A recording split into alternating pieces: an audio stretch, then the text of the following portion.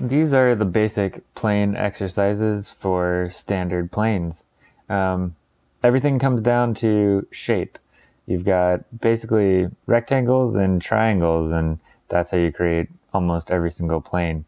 So the first one is to go back and up. And the way you're going to do this is create two horizontal lines and draw a big triangle with the point at the top.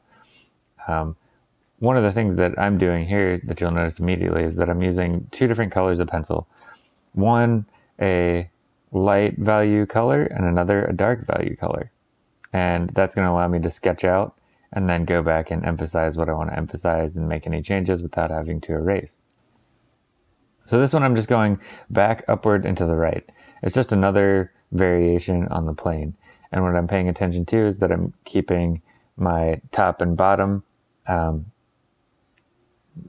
parallel to each other, and then I'm going back in a very gradual triangle towards the back. You'll notice that the lines aren't perfectly straight, and that's totally okay.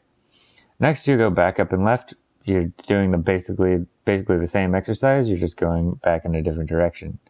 There's more ways to do this, and you should come up with your own little variations on this and try every direction, try every length, width, thickness, and do as much as you can with this just to get comfortable with making space on a page. You can also stand them up. This one you're going back, up, and right as if you're looking down onto the plane, so this will be useful for creating objects later. One of the things that I'm also using is line weight. So I'm using heavier, darker, thicker lines on the front plane and where the plane touches the ground. I'm using lighter lines as it goes back.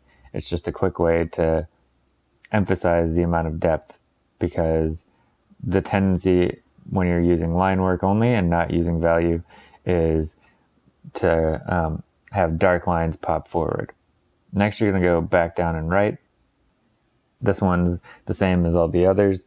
You're just continuing to explore and change directions. It's important to take your time with this and kind of master that feel and be sure that you're creating the amount of dimension that you want. Another important one is to go back and down as if you're looking at a ceiling. And this will be useful when you're stacking objects, doing stuff in perspective, and so on. The last one we're going to do is just a standard back and left.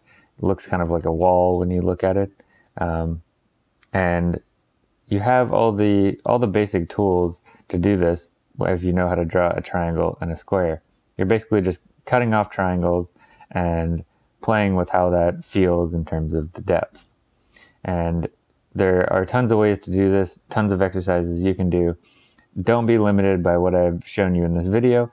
Go ahead and create all the types of planes you can think of and have a lot of fun with it.